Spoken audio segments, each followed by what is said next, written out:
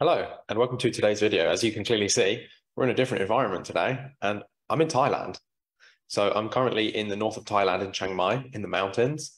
And as you can imagine, this is a big change, and this has resulted in a couple of changes with the things that I'm doing for my health and for my work and for everything. Everything's just completely different. And one of the things that I tried since I've been here is cupping. I haven't tried cupping for about 2.5 years. When I did it the first time, I had a horrid reaction. It was crazy. So cupping is basically a medicinal technique where they get these kind of like they put like a little cup. It's cupping because it's cups, right? They put little cups on you and they suck the air out of them. And it creates a vacuum. And what this does is it puts the fascia and the lymphatic sort of like tubes and the lymphatic fluid underneath, it puts them under pressure and moves them in quite let's say in quite an aggressive way. I would say this is probably the most aggressive way you can move your fascia and your lymph. I would say this is even higher than like lymphatic massage, and from a fascia perspective, this is even more powerful than like dry needling, which is you're literally sticking a needle right into the muscle, into the fascia, which you can imagine is very strong. I'd say it's like on par with that. It's very, very strong. And I tried this, and it's inspired me to make a video today. And I'm gonna tell you what I think about cupping, whether it's helpful, whether it's harmful, or situationally when it could be one or the other. And I'm also going to give you my top 3 lymphatic drainage techniques. Having stagnant lymph is a recipe for you feeling not very good. This looks like headaches. This looks like just generally like pain in your body. This looks like feeling kind of tired or lethargic. This looks like low immunity.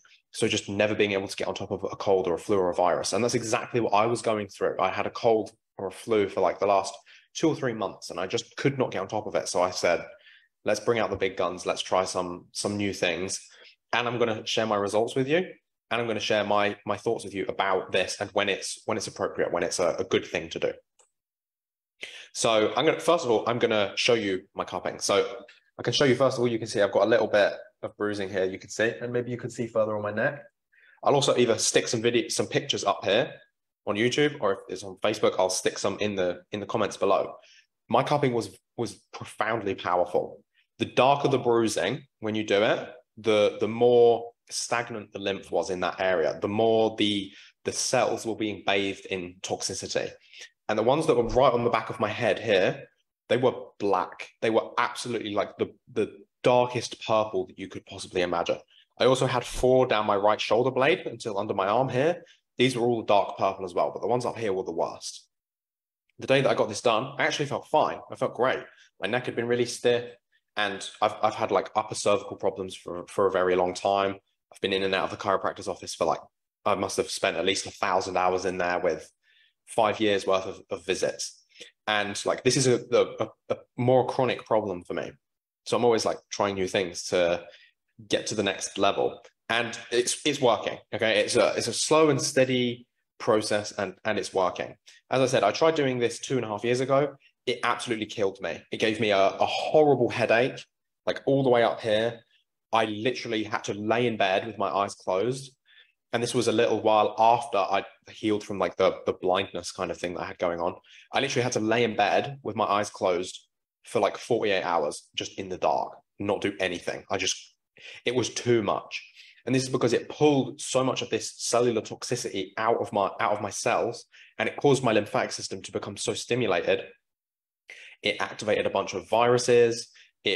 My body couldn't take those toxins like out of my body and like process them through the liver, through the digestive system, through the kidneys. So they were just recirculating, and I just felt awful. And that's when this kind of thing can be harmful. Like if your body doesn't have the capacity to handle what you are stirring up and pulling out, you will feel worse. And generally, feeling worse is a bad sign. It means that what you've done is not right. Either it's the wrong thing for you, or it was too powerful, or it's not the right time. One of those things. In that situation for me, it just was not the right time. Cupping for me is clearly a very powerful modality. So it's something that's great for me. But back then, I just simply couldn't handle that. So Fast forward to 2 or 3 days ago, I did it again. I was telling him I have very strong reactions to cupping. Haven't done it in 2.5, 3 years, but I'm happy to give it a shot. And we tried it, and the day of, I felt great. The following day, my neck was just incredibly stiff on the right side. This is where I have more of my problems. Incredibly stiff. And it triggered this like crazy gut reaction. Like through my process, whenever my gut is struggling, it impacts everything. Like everything goes wrong if my gut goes wrong. And this triggered my gut in a really bad way. This makes sense if you understand that your lymphatic system actually drains into your gut. Yeah, some of it does drain through your kidneys and you urinate some out.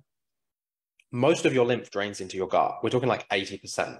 All your lymph nodes from your legs up, they drain up, and from your upper body, they drain down. Like think about your sinuses. Think about the lymphatic system that you have here. Like this all goes into your throat. This all goes down into your gut, and it drains into your gut. And the reason for this is your gut is full of lots of different types of lymphatic cells. So there's some called like 𝗕𝗂𝗃's patches that, like, you don't really need to know the names, but there's a bunch of different lymph tissues in the gut. And all of this drains here because your gut is where you have a very powerful immune system in your gut. You've got lots of like beneficial bacteria. You've got lots of different immune cells. Your gut is like really the seat of your immune system. So these things are all drained there. And doing this cupping, being a very powerful detox, caused this massive drainage into my gut that my gut wasn't really ready to handle at that time. And it caused like a really bad reaction. And I had to cut back on a bunch of foods. Like for me, I for a very long time, for about 5 years, I had to only eat 5 foods. That's all I could handle. Since then, my diet has broadened, and I can basically eat within reason, like kind of whatever I want. And when I say within reason, like I can do gluten, I can do dairy. The only things I struggle with a little bit are some like nuts and seeds and having too much fiber. And even that is improving over time. But this triggered this reaction, and it just shut my gut down. Like I couldn't handle anything. And all I was eating was basically chicken soup, and I had some spaghetti bolognese with some, the food here in Chiang Mai is amazing. There's a restaurant that's literally just around the corner. They do like organic food, like fresh pasta. When you buy like chicken soup there, it's made with like not even just bone broth, like proper like chicken meat stock, like with the cartilage and the skin, and it's amazing. It's exactly what I needed. So being here is really cool. I can just go on my phone, order it, and they just send it straight to my house. So I was feeling really crap and just got some like chicken soup delivered, and I went there and had some as well. So I've just been having like super simple food for me, and it took me like 2 or 3 days to recover. But I actually think I'm ready for this right now. I think before I wasn't, like being blacked out in the room in my bedroom for like 2 days straight, not being able to do anything. That's a sign it's too much. I feel like I've come here to Thailand to like heal to the next level. And I feel like this is a part of it. And I'm going back next week. And hopefully the reaction isn't going to be as strong because I've cleared some of it out. But this really powerful immune reaction that I felt in my gut, I also felt in other areas too. I got the day after I woke up, I had a really bad sort of like sore throat come on. My lymph nodes didn't get swollen, but my throat got very, very sore. And it's very interesting because I'd had this chronic like cold for 2 or 3 months that just wasn't going away. It finally started to settle. And now, having done this, it's kind of triggered it on again. And now I've got like the feelings of like a cold or a flu just from doing this. So I'm really happy with this. It's definitely not for everyone. If you had a reaction like I did the first time, it's not for you right now. There's other things you need to work on first. And I want you to think about the lymphatic system as it's a pathway. There's steps that it moves through. And doing like cupping is pretty much the last step. You're pulling toxins out of the cells. You're forcing a movement of it's called the interstitial fluid. It's this, your cells are like in this, like, imagine your cells are kind of like little plastic balls that are floating in this just like massive ocean. That ocean is like lymphatic fluid. And that's where those toxins that are inside the cell's like, we don't want this anymore. So it pushes it out and it just floats around in this basically this toxic soup. And when you do cupping, it pulls all of them out of the cells, and it encourages your body to move the lymph that's stuck in that area. and you know you have it stuck in this area because you have pain, you have discomfort, you have like a chronic neck problem, your joints keep coming out. It can happen around other joints as well, like your wrists, your elbows. As I've been doing all of this work, my body clicks and cracks and pops like it never has before. I had a trampoline accident, and my upper thoracic, so like from my neck to my mid back, was kind of like frozen.